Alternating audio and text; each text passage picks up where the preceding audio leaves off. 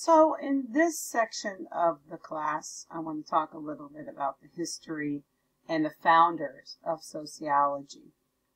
So if you look on this particular slide, which is in the first set of your slides, there are three major theorists, and we're going to go over a couple more. These are not the only ones, but these are some of the more famous theorists who contributed to the development of sociology. Let's start out with Comte. Comte is considered the founder of sociology.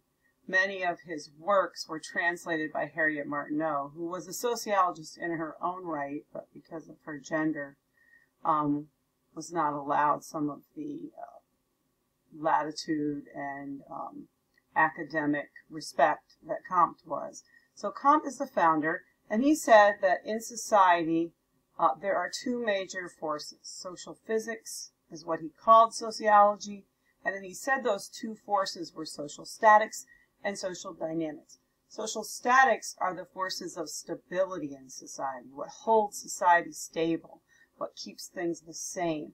Social dynamics are the forces of change. When Comte developed the idea of sociology, the idea that you could study people wasn't really widely accepted, that you studied people in the same way that you, say, studied biology.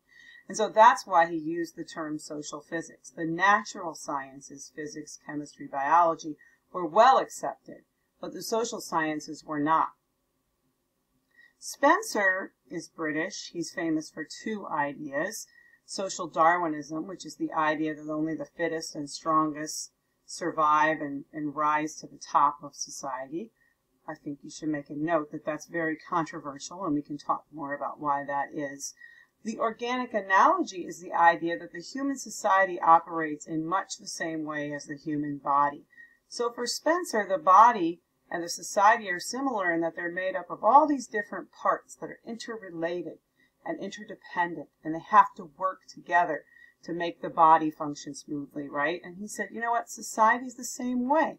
There are different social institutions that have to work together to make make the society function smoothly, and he called that the organic analogy. In other words, the idea that the human society and the human body operate in much the same way.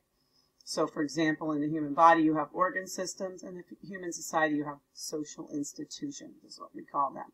Durkheim is French. He was studying to be a rabbi. You'll find that a lot of these early sociologists were very religious.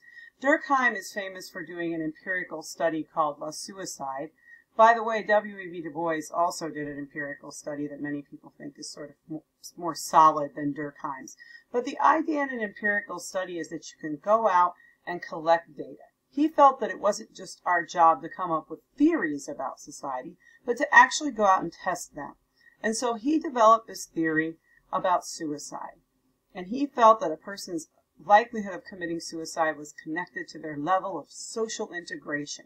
Social integration means how connected you are to other people.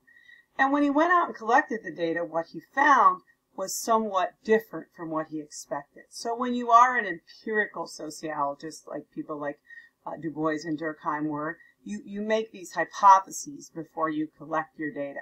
So his hypothesis was greater social integration would decrease your likelihood of suicide. In reality, he ended up finding something more complicated than that there were different types of suicide. So let's go through these types. In anomie suicide, your social integration goes down. My little arrow down here, and your likelihood of suicide goes up.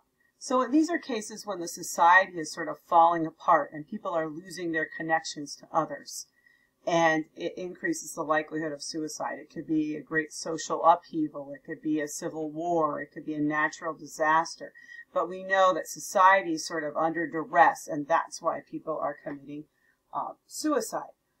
On the other hand, you have fatalistic suicide. In fatalistic suicide, you're very highly integrated, and your likelihood of suicide goes up. And what do I mean by fatalistic? Well, you're so highly integrated that you don't even get to control your own body or where you go or who you associate with. So in prisons, for example, people are highly socially integrated. They're connected to others, guards, prison guards, wardens, whoever else, even other prisoners, sort of influence what you do with your life. You don't have a lot of choices. Someone tells you when to eat, when to go to bed, where to sleep, who to hang out with, who you can't hang out with. And when you lose that sense of control like that, what you find is that you're more likely to commit suicide. But in this case, you're very highly integrated. Altruistic suicide also involves a high level of social integration. You're so highly integrated in altruistic suicide that you're willing to give your life for the betterment of the group. So, for example, the classic example is the kamikaze pilots in World War II. They were willing to die for the Japanese Empire, right? To forward the cause of the Japanese Empire. And so what did they do? They gave up their life for what they perceived to be the betterment of society. And that is an example of what I'm going to call altruistic suicide. You should be thinking in your head of possibly other examples of suicide that might fit into these four.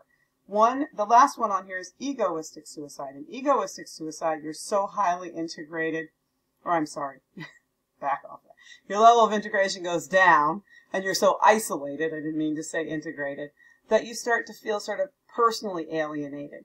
So your social integration is going down at an individual level. It's not because the society is falling apart, it's because you're falling apart. Maybe your spouse died. Maybe all your people who you liked moved away and they're not your friends anymore. Maybe you're not able to get out because of coronavirus and you feel alone. And so you say, I feel like I want to take my life because I don't have these social networks to support me. That's egoistic suicide.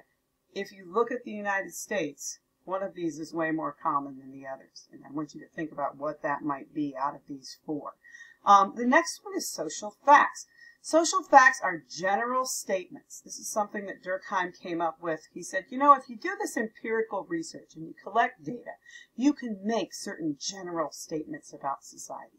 For example, you might be able to say that one group is more likely to vote in a certain way. So, for example, our research shows us that whites are more likely to vote for Republicans, and African Americans and Asian Americans and Latinos are more likely, and Native Americans too, are more likely to vote for Democrats. Doesn't mean everyone in the group votes that way, right? But we know based on research, not just my personal opinion here, but actual research on voting data, that these groups are more likely to vote in these ways. That is a social fact.